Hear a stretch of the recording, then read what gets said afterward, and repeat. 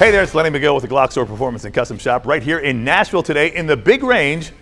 This is a monumentous occasion because we're going to fire the very first shots with this FM9 Mini 5 onto these reactive targets, which are pretty cool. Then you can see they're available from Range Systems. You know, we do use the Range Systems encapsulators exclusively at our San Diego facility, and I've got 20 of them here for this facility. But this is new. This is a target that pops up, and it basically will come straight up, and it'll expose itself for a predetermined amount of time, and then it'll come down. When you hit it, it does fall over. So it's a really cool system, and we're planning to have something like this, if not this in particular, here at these ranges, so it makes it a lot more dynamic. You can see there's 3 different targets here in an array. We're going to walk back. What's really cool about this system, go ahead and walk back here, is that it is controlled by air only. There's no electricity whatsoever. So if you look over here, here's our controller. Now here is Doug. Doug is from Range Systems, hence the shirt. Doug's my buddy. He and I have been, well, we've been talking for a couple years at least, yeah. And he has been nice enough to bring this out to demo it today. This is the control box. Now, if you get in here close, you're going to see there's like 3 buttons, and it's for each individual target. There's some timers right here. You can set the times on how much they display. And it does a couple other things besides just go up and down. He can also make this kind of go up in different random orders, which is a lot of fun. But right now we're going to keep it easy so I can hit the targets. And you can see right here is the tank of gas and all that fun stuff. So that's just the air. It's a pretty cool system. What's really cool about this system, again, is there's no electricity. So we could set this up at the farm too. Yeah. And basically anywhere.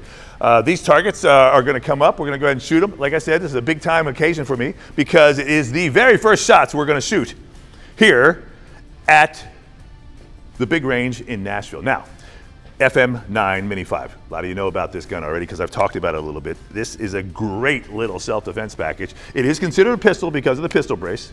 You can shoulder fire it. It does have a red dot optic.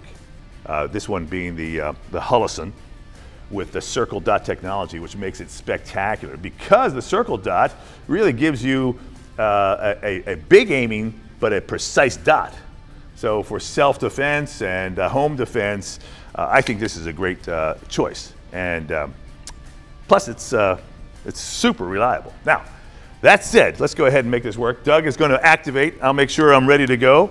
We're going to come up, we're going to go ahead and just hit these targets. And like I said, very first shots here inside the range. I'm pretty excited about this because we're getting close to being open.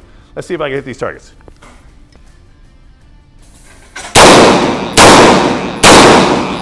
That's pretty easy. All right, Doug, make it a little bit more difficult for me now. All right, so you can see the concept is just a lot more dynamic versus sitting here shooting down a lane. And that's really what we're all about. We've never really had lane shooting at our ranges. All right, here we go. Let's see what's going to happen.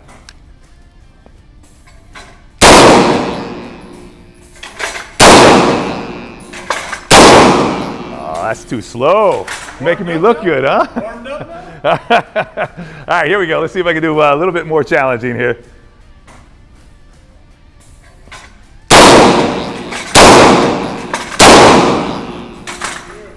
All right, I need some kind of challenge just to see that people know that I can still shoot after all these years.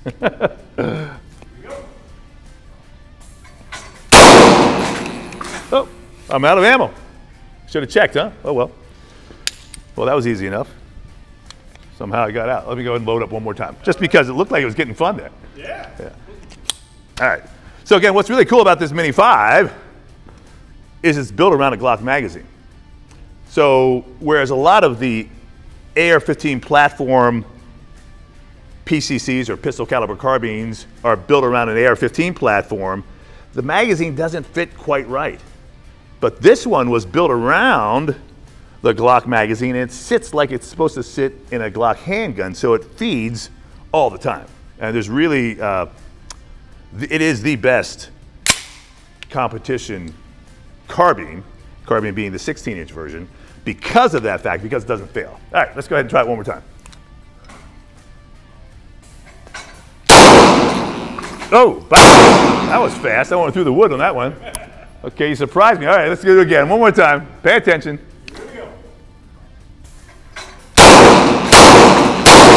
Ooh, there you go. That's the more fun. All right, so you can see here, at the Nashville range, we're going to do some things different. We're not going to be shooting down lanes. We're going to have a lot of different target arrays like this, and it's going to be very dynamic. And you're going to be invited to come down and shoot with us and see what we've built here in Nashville, Tennessee. I'm Lenny Magill. Thanks for watching. We'll see you next time.